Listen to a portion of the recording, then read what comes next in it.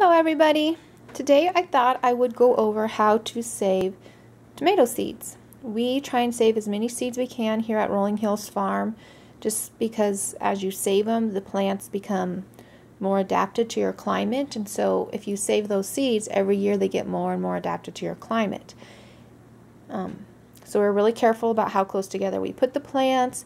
There's different specifications for each type of plant. So like we plant usually 5 or 6 tomato varieties, and thankfully we have 4 gardens that are plenty far apart, and even within some of the gardens are so big we can keep them far enough apart. It's at least 25 feet for tomatoes. We try and go even a little bit further. Tomatoes are self-pollinating. The wind helps them too, but they're considered self-pollinating. So I've gone through, these are black vernissage tomatoes, and I have just cut them down, and you can see how I've cut them right through the middle. There's the top and the bottom, and I just cut them right through the other way. And is all you do is just squeeze this out, and you can still eat this part. We're gonna put it in some soup, and you just squeeze it all out. And it's really good. You want to have multiple plants that you save from, so you have the greatest amount of genetic diversity.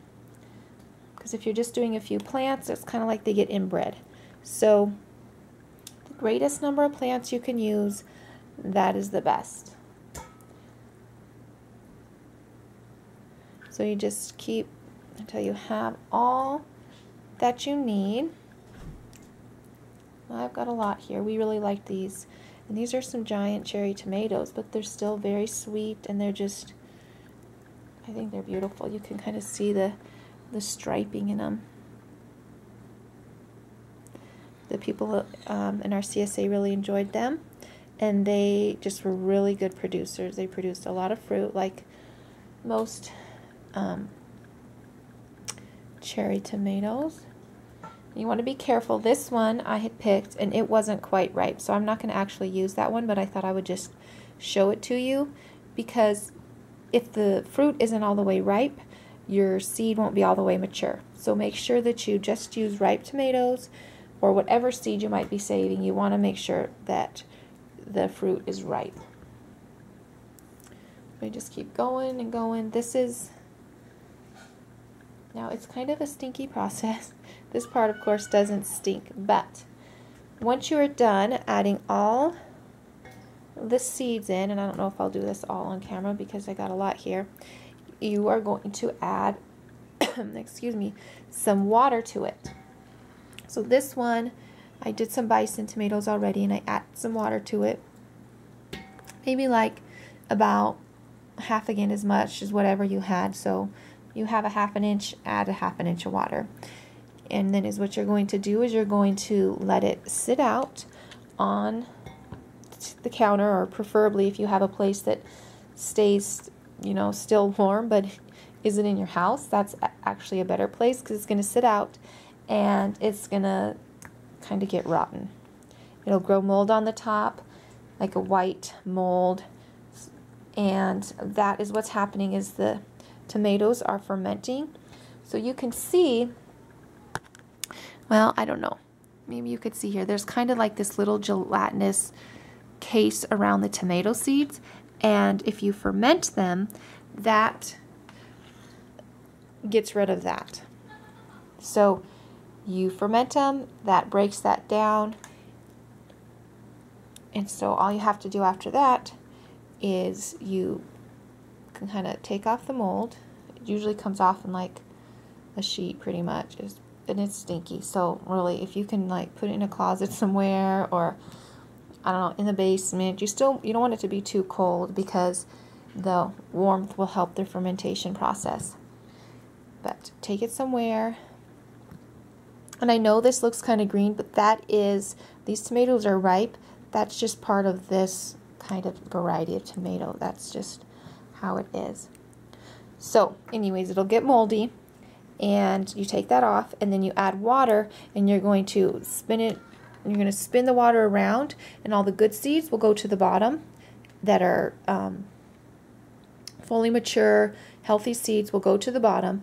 The ones that are didn't get fertilized, and all the extra tomato stuff will rise up to the top, and then you can pour that out into the drain. And so I just do that a couple of times until I've got all the gunk out, and then just drain the water. You could pour it through a sieve or something, or I just usually drain the water and then I pour it back in the bowl, and there might be a little bit of water in there, but I just let it dry out. And I have actually here some that I did earlier. These are some other black vernissage tomatoes. So some people say that you can just put them out on a paper towel and not worry about the fermentation process, which you can, but then they're all stuck to the towel and they're kind of gunky, which is fine, it'll still grow, but I just like mine to be a little cleaner than that. So we just go ahead and do the fermentation process. It only takes a couple of days. We can put ours down in the basement, and so we don't have to smell it too much. Now we also did, I just was working on peppers earlier. But one thing I want to remind you before I get off the topic of tomatoes is that you could see that there is all kinds of seeds here on my cutting board, and I'm sure there's some on my knife here. Yeah, so you want to make sure that you get this all rinsed off before you do another variety, because you don't want to mix your seeds, because then they'll be planted and they'll be mixed. Next year they'll be mixed, so they'll cross-pollinate, and you won't have a true variety anymore. It'll be a cross. So, and this is the awesome, I love this tomato knife. This is, when we bought it, the guys, like, they call this a tomato knife. I mean, it wasn't like the official name or anything, but we knew right away why it was called a tomato knife. We had been using like some serrated steak knives for our tomatoes, and we found this, and it just cuts them so perfectly. Just so nice. And it's Radar, R-A-D-A-R, is the brand of knife, and they have a lifetime warranty on it. So if you ever come across these, then if you get Azure Standard, I know they sell them. We actually bought them at a show, but I did see that they sell them there. If you get that, or you can go to radar.com, I think, and maybe find them there. Google them. But that is how you do tomatoes. I'll try and see if I can remember to videotape the part with all the rotten stuff and how to get that off. So I have a few more varieties to go here, so I'm going to get back to that. But I hope that you guys enjoyed this, and that helps you to become more self-sufficient and just to be able to grow plants that are more accustomed to your climate. Have a good day. We'll talk to you later.